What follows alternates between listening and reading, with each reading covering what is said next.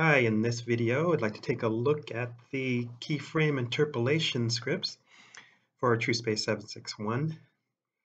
It does require the persistent base install. So you'd follow that link and follow the instructions here. Also recommend downloading the unofficial update and installing that first. And once all the prerequisites are in place, then you can download the keyframe interpolation from the top link.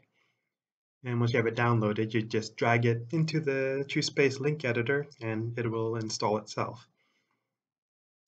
I already have it installed here. There's the toolbar right here. And I have a cube here with some animation so I can take a look at what happens. So first I'll go to the F curve, show the Z, and select some keyframes. Now to do it, I'll go from right to left. I'll start with the right here, and you see that it jumps in the Z direction. What this is doing is it's jumping to the next keyframe value as soon as it reaches the current keyframe. And the opposite would be, it'll look the same for the most part, but in this case it's maintaining the key's value and then jumping to the next value as soon as the key changes. But they're very similar results. And this is the flat option. It just takes each keyframe, and you can see that the Bezier handles are all flat at every single keyframe. And there's the linear, which is just a straight line between each keyframe. And finally, the trueSpace default, which is the Bezier. It goes back to normal. One thing you'll notice, if I go ahead and make that stepped again, if I go to the Y value, it's not affected because it wasn't selected to begin with. Or if I go to the dope sheet, I can select a bunch of keyframes and I'll make them flat. Now if I go back to the F curve, you can see, if I select them, see that all the handles are flat in the Y and in the Z. Okay, and the record button is for recording with whatever the default interpolation is at the moment.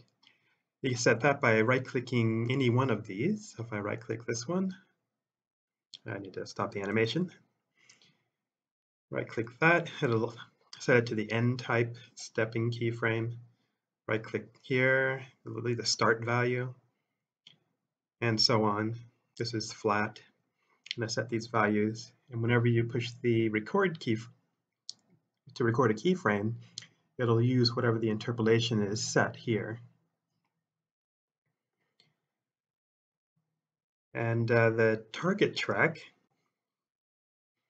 actually, I'll start at the bottom. The set interpolation, basically what this does is the same thing as pushing the button down here in the toolbar. So if it's flat and I push this button, it'll become flat. Bezier, set interpolation, and it goes to a Bezier.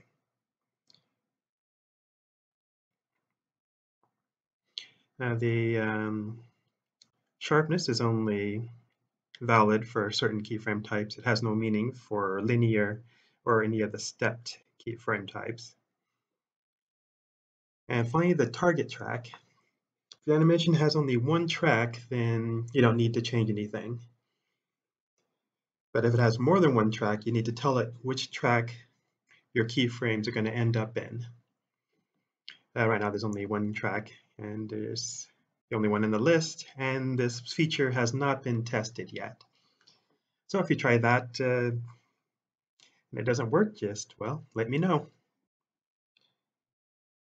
And last function would be the right-clicking of the record keyframe, which does the same thing as right-clicking the ordinary record keyframe. And that's everything there is to the interpolation scripts for trueSpace 761.